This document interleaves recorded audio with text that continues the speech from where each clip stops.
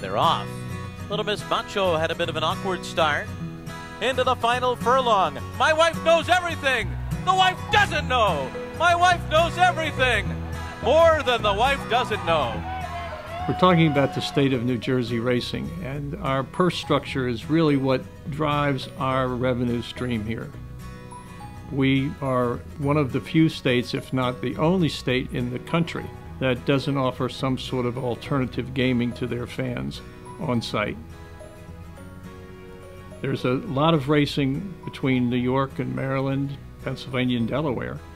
Those states all have alternative gaming revenue. We have gotten into a situation where racing is not necessarily viewed as positive a contribution as it is.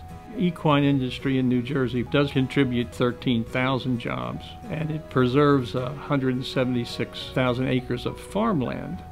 We often talk about each racehorse being an individual job creator, because each racehorse needs a groom and a jockey and a hot walker and a blacksmith and a feed supplier, a trainer, an assistant trainer.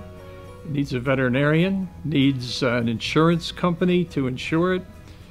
Then it needs this operation here at Monmouth Park that provides so many jobs so that that horse can go out and become a revenue source for the whole industry.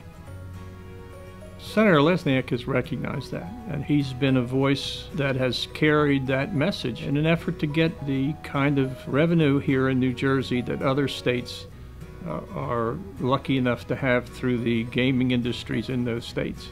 Senator Lesniak has been a proponent in trying to initiate alternative gaming here as well as the casinos, such as sports betting.